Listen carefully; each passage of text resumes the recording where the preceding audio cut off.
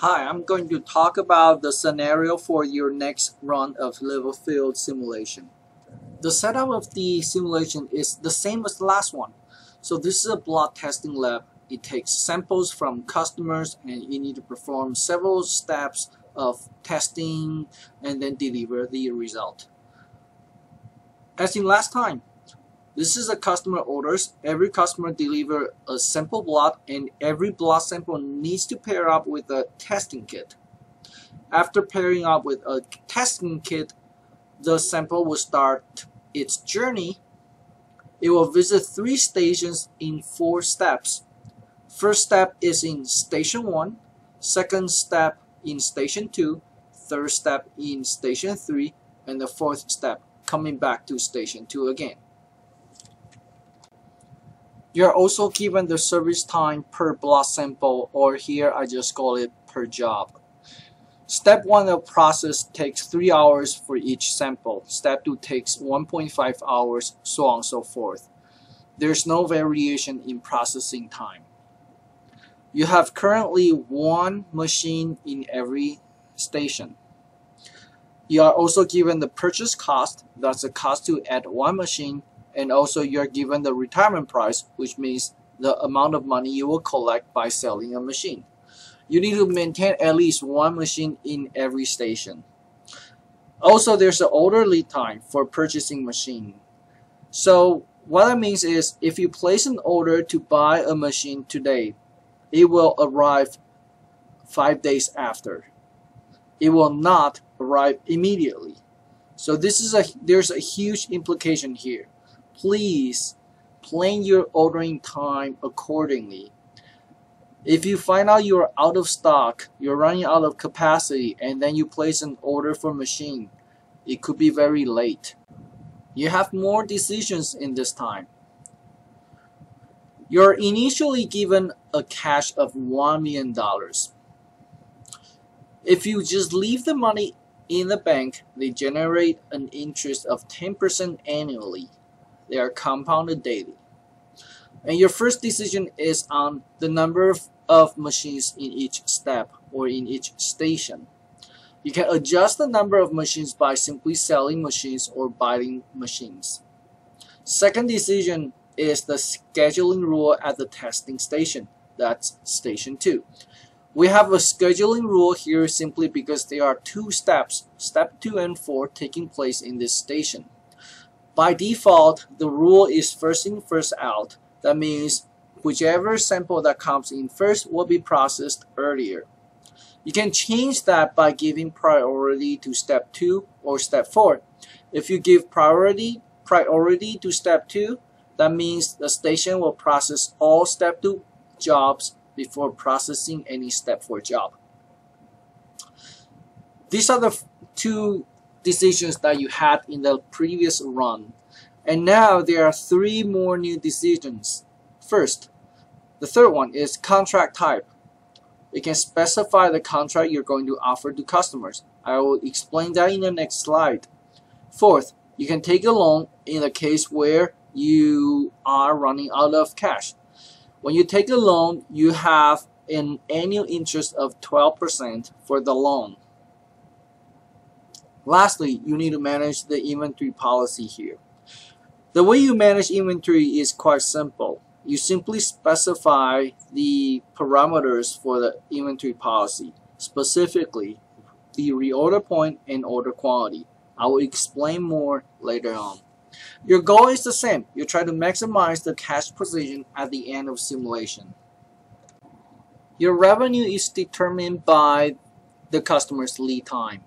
Customer's lead time is the time they need to wait before they receive the outcome of their test. In other words, that's the amount of time an order stays in your system, in your lab. So you can now offer one of the 3 contracts. The first contract is the default one.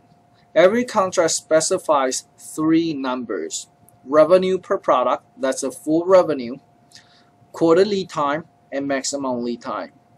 If you are able to fulfill the demand, deliver the result within the quoted lead times, then you will be able to receive the full revenue. If you deliver the result in more than quarter lead time, then the amount you collect will decrease linearly depending on the actual lead time. If you deliver the outcome in more than the maximum lead time, then you receive nothing. You do the job for free. For example, in contract 1, which is a default contract, if you deliver the result within 7 days, you collect a revenue of $750. If you deliver the result between 7 to 14 days, then the revenue declines depending on the actual lead time you deliver. If you deliver the outcome in more than 14 days, you receive nothing.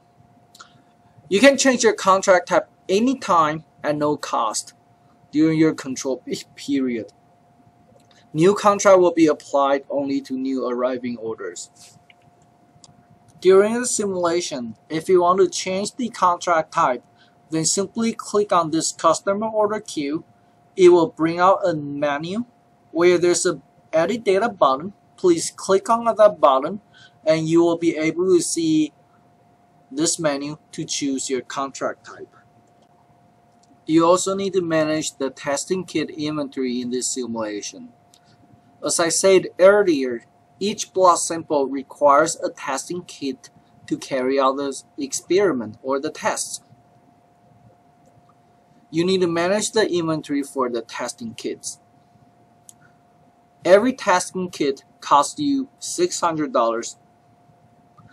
When you place an order to replenish your testing kit, there's a fixed ordering cost of $1,000.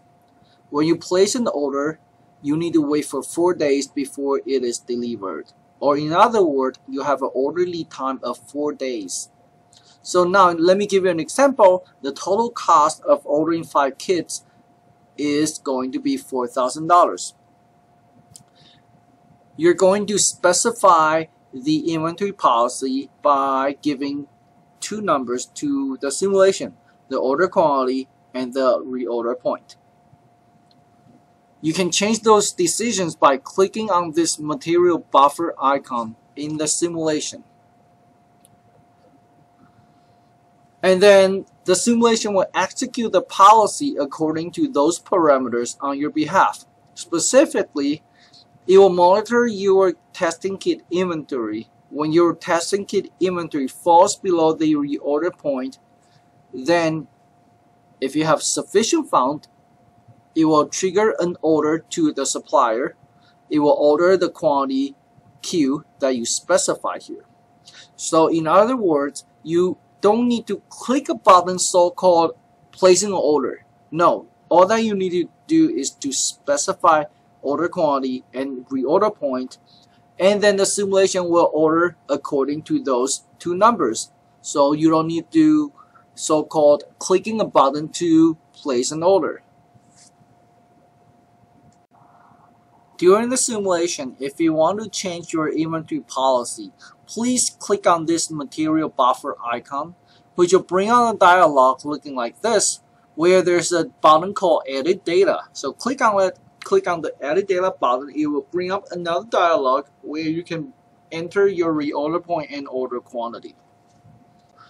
The simulation will run at a speed of 48 simulated days per real day, or in other words, 2 simulated days per hour.